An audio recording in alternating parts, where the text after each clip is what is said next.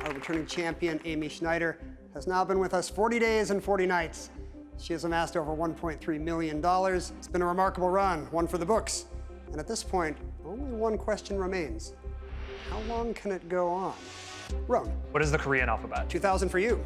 OMG for 1,200. The answer there is the second daily double. And you find yourself in a very interesting situation. Let's make it a true daily double, Ken. I like it. What are the Furies? That's correct. And suddenly, this game is not as out of reach as it seemed a second ago. What is Thor? Yes. Amy. What is Seth? Yes, 2,000 for you. What's the Marine Corps? That's correct. What are the Maori? That's right. It takes you to 27,600, but for the first time in what seems like quite a while, Final Jeopardy is going to be very important today.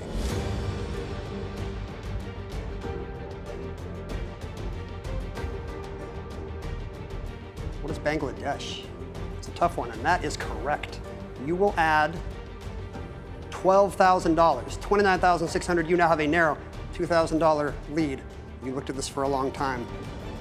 No response. You're going to lose $8,000. You're going to finish in second place with 19,600. Rhone Talsma, you are our new Jeopardy champion with a one-day total of $29,600. Congratulations to you.